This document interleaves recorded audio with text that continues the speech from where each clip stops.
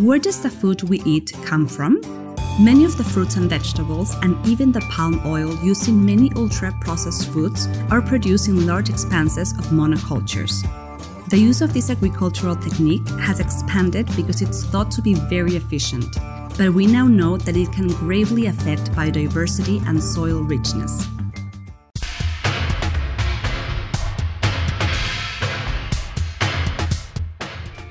From afar, monocultures look like smooth, uniform blankets of vegetation, but that would be missing the forest for the crops.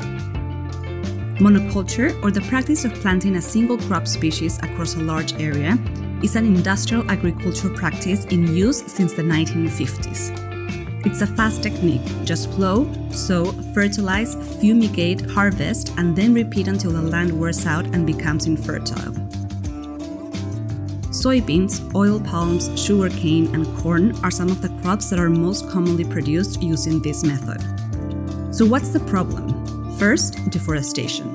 Entire ecosystems with rich plant and animal life are often destroyed to clear land that will be used to grow just one type of plant. This depletes the nutrients in the soil, which then calls for the use of large amounts of chemical fertilizers in order to maintain productivity.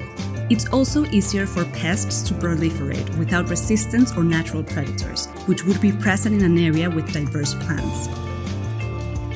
This then leads to the use of even more agrochemicals, this time in form of pesticides, which end up polluting rivers, killing off natural pollinators, and affecting local communities.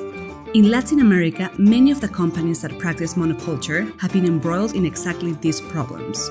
Mongabay Latam found 231 penalties, complaints, and investigations over poor environmental practices associated with at least 147 companies and people linked to palm oil production in Colombia, Ecuador, Guatemala, and Honduras. In the northern Ecuadorian Amazon, the Siecopay Indigenous community can no longer use water from the Xuxufindi River because it's contaminated with pesticides and waste left by the more than 20,000 hectares, or nearly 50,000 acres, of oil palm crops. Are there alternatives? Yes. Sustainable agriculture, or agroecology, employs methods that keep the land productive for longer, regenerating the soil instead of degrading it.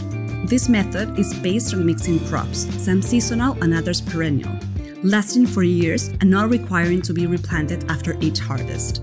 For example, growing flowers between crops or native timber and fruit trees around them can provide a refuge for birds, insects, and other wildlife, which in turn perform natural pest control.